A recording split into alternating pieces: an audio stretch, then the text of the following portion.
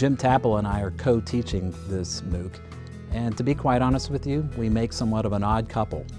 Drew comes from a background of marketing. I come from a background of engineering. Every CEO, every leader in a company already knows that innovation it's important. What they lack is the how. Most of the time when we take classes, it's about knowing about something, the know what. And really this class is focused on the know how. How do you apply the particular skills? Innovation is not a gift that you're born with. It's a skill that anybody can learn. Design thinking really has three parts. First is the empathy for the user and really the understanding of what the problem really is.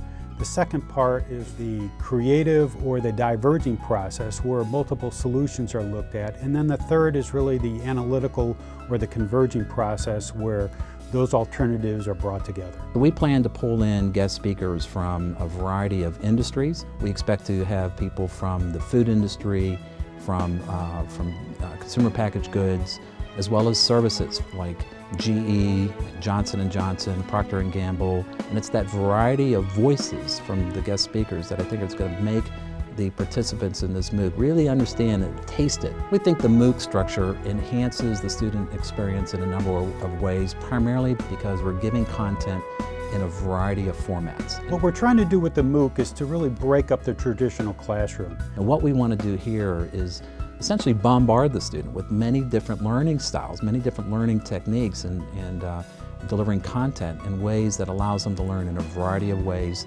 simulating it all so that they get, walking out of this Mooc, the skills they need to apply creativity techniques and design thinking techniques.